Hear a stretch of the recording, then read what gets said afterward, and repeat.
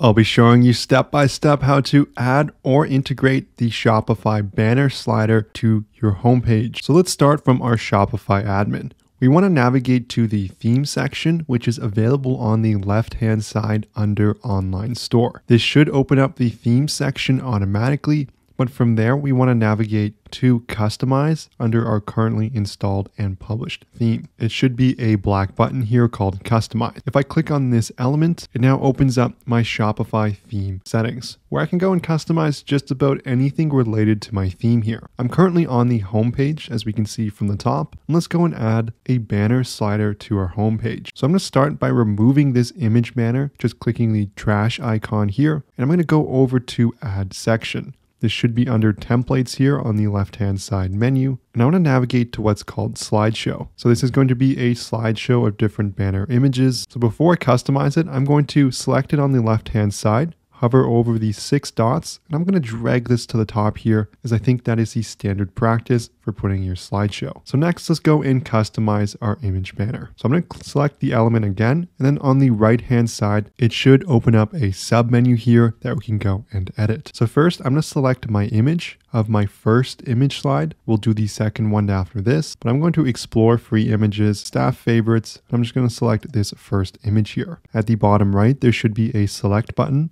So if I click that there, that's adding my image. Next, I can set my heading. I'm just going to call this Discover Our Summer Collection. You can make this whatever you want here. We can set the heading size to small, medium, or large. We can also set a subheading. You can also remove it if you like by leaving it empty. Next, we can decide our button. And I can just call this Shop Now. Now for the link, we can set this to maybe a specific collection or page on our store. So I'm going to click into this bar here, then click on Collections, and I'll just select the Summer Collection. We can set it to be an outline style. So if we toggle this here, we can see instead of having a solid background, it's going to have an outline. We can also set whether to show this container on desktop. If I remove it here, it's removing that background. I'll just leave it there for now as it's easier to read. We also can slide here our image overlay opacity. So by dragging this up, it's going to darken the image behind it. I'll leave this as 0 for now. We can also set our color scheme or go and change those different colors in our color scheme by clicking edit. So that is our first slide image in our banner slider. Let's go and edit our second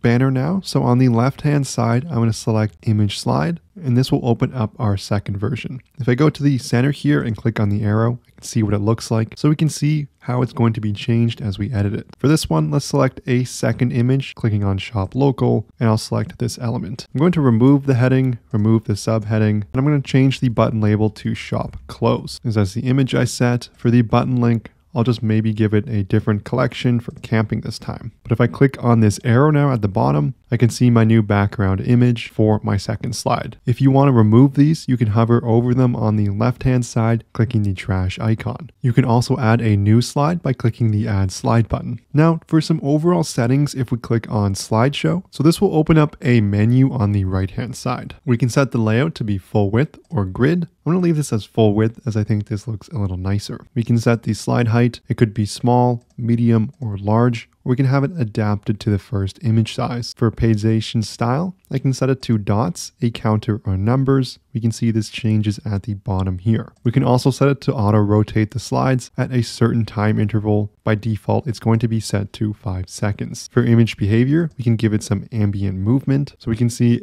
if I hold this still here, the image looks to be moving slightly, looks to be just panning across the image. I'll just leave this as none. For the mobile layout, we can set to show content below images on mobile. I'll leave this as default, and we can give it a slideshow description for accessibility. So to finalize all these changes, I'm going to go to the top right-hand side and click on Save. Before I go, I want to say that if you made any sales on Shopify, you know how hard it is to keep track of your profit. So you should check out our sponsor, Profit Calc, the one-click profit calculator available for your Shopify store. It's a one-click calculator that syncs seamlessly with all your different ad accounts and many cost of goods sold options. You can find it in the Shopify App Store by looking for Profit Calc and then looking for this logo in the top left. There's also a link in the description below where you can get a 15-day free trial to test drive everything for yourself. So this concludes the video here on how to add a image banner to your Shopify Dawn theme. I hope this video helped, and if it did, I would love it so much if you smash that like and subscribe button below